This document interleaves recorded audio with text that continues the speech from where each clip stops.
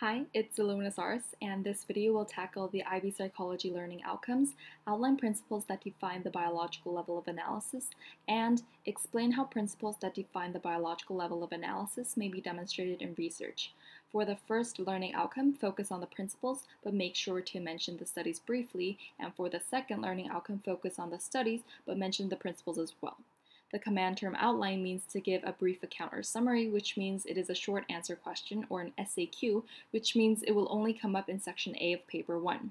In addition, there are 3 principles that define the biological level of analysis, but it is rarely the case that the question asks you to outline 3 principles, so I advise you to know 2 really well and just know that the other principle exists, aka know the principle and know a study that corresponds to the principle.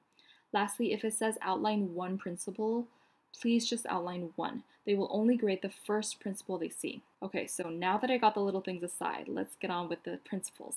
And by the little things, I mean knowing these things before you study is a must.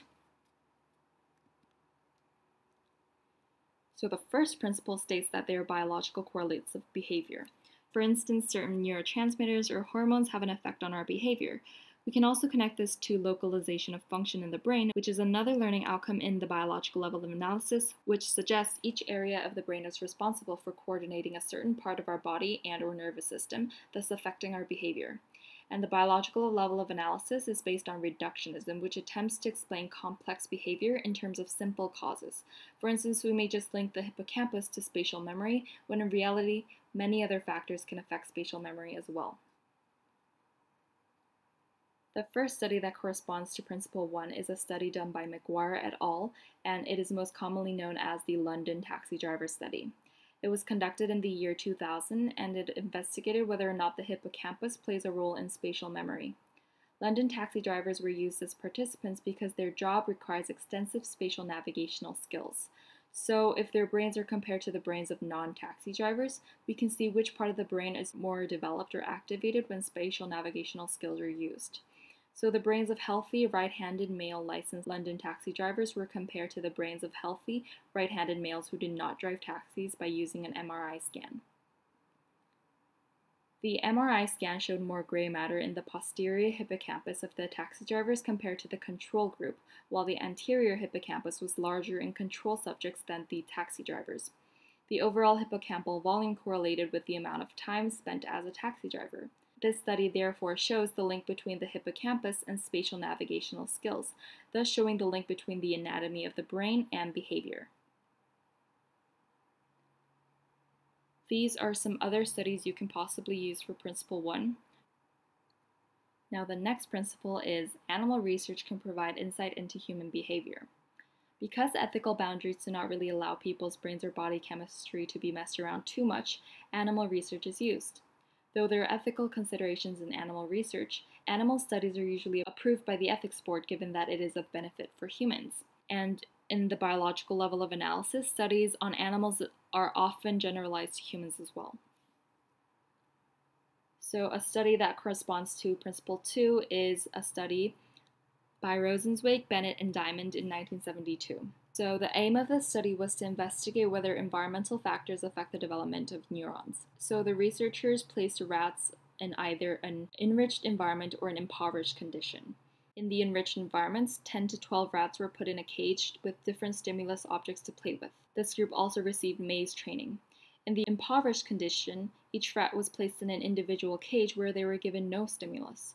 The rats spent 30 to 60 days in their respective environments before they were killed so that their brain anatomy could be studied. The results showed that the anatomy of the brain was different for rats in the enriched environment and the impoverished environment. The brains of rats in the enriched environment had increased thickness and higher weight in the cerebral cortex. And sorry about my spelling mistake in thickness. And also there were more acetylcholine receptors in brains of rats in the enriched condition. So this study showed that the environment plays a huge role in the development of neurons. These are some other studies you can possibly use for Principle 2. Next is Principle 3. It states that human behavior is to some extent genetically based. This just means that we were born with certain traits. And research on twins or family studies can provide insight into the genetic elements that lead to behavior such as personality or intelligence, or mental disorders such as depression or schizophrenia. These twin studies are useful because monozygotic twins share 100% of genes and dizygotic twins share 50% of genes. This can show the extent of the environment or the effect of genetics on behavior. But when we look at twin research, they never show a 100% concordance rate. This shows that though they share 100% of genes, they don't have a 100% concordance rate, which means that environmental factors do play a role, and the role can be small or big. So this shows that the genetics is only a predisposition, but not a cause. The last study we will look at today is a study done by Bouchard et al. In 1990, and it is also called the Minnesota Twin Study. It was a longitudinal study that investigated the role of genes in intelligence. The study used a sample of monozygotic twins that were reared together and monozygotic twins that were reared apart. The independent variable is therefore the fact that the monozygotic twins were reared together or apart. Since monozygotic twins share 100% of genes, if they are reared together and have a high concordance rate, or how much of the same trait these twins have, this shows the likelihood of the environment playing an effect on intelligence, and if they're reared apart and have a high concordance rate, this shows the likelihood of genetics playing a role in intelligence. If we see in the results, the monozygotic twins reared together had a concordance rate of 86%, and the monozygotic twins reared apart had a concordance rate of 69%. So the twins reared together had a higher concordance rate, which means there is a high chance that genetics plays a role in intelligence. However, though this shows a link between genetic inheritance and intelligence, it does not rule out the role of the environment. And here's some other studies that you can use for Principle 3.